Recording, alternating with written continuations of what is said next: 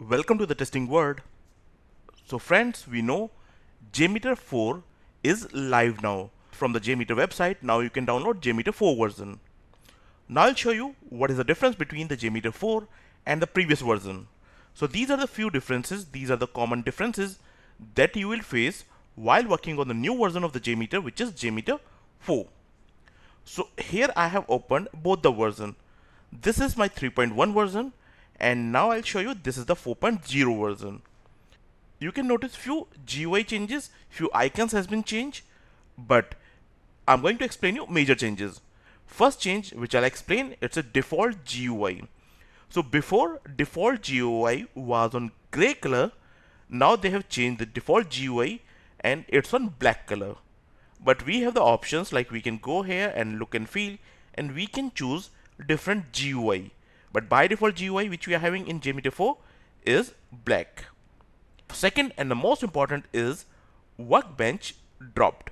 Okay, what does it mean? So previous version you have seen, when we are going to JMeter, we are getting two sections. One is test plan and other one is workbench. In the workbench we can maintain our temporary data, and we also use this for recording purpose. Now in JMeter 4 they have dropped workbench, means we are not getting workbench.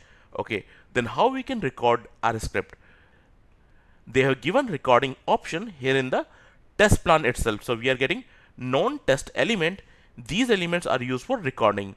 So previously we have a separate section which is workbench. Now we do not have this section.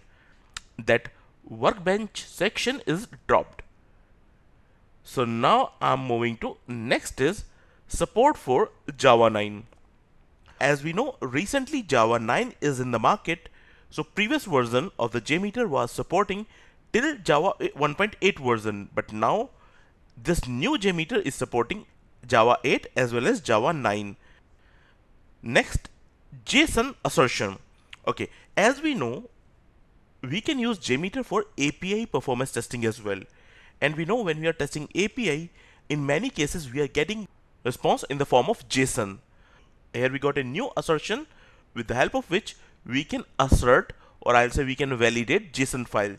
If I show you in JMeter 4, so here we have an option of, I'm just creating a thread group, and there I'm going for assertions, and we have the option of JSON assertion. So this JSON assertion is recently added. It was not available in the previous version. Okay, I'll show you in the previous version.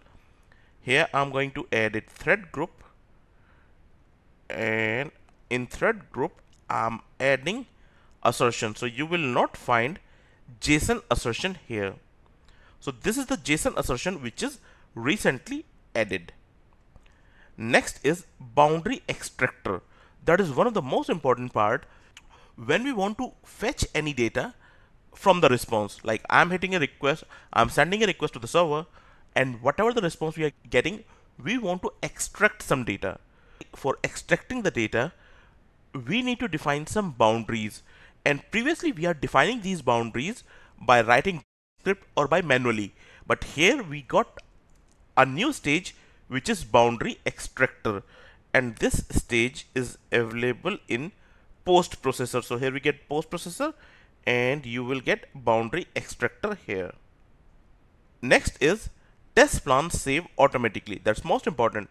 Okay, what I do, first of all, when we are creating any test plan, so I'm creating here a test plan with a sampler HTTP request. Okay, first of all, when we go for execution, it asks you did not save it. Who would you like to save it? I would say yes. I'm saving it anywhere. So I'm saying like JMeter 4, right? After that, whatever the changes you want to make, like I want to make changes, I want to add a listener.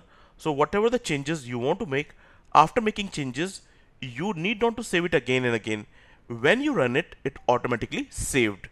So advantages, JMeter plans are saved automatically when we are running it, and that is added in JMeter 4 version. So these are the major changes we are going to get with JMeter 4. That's all we have for this session. Thanks for watching this video.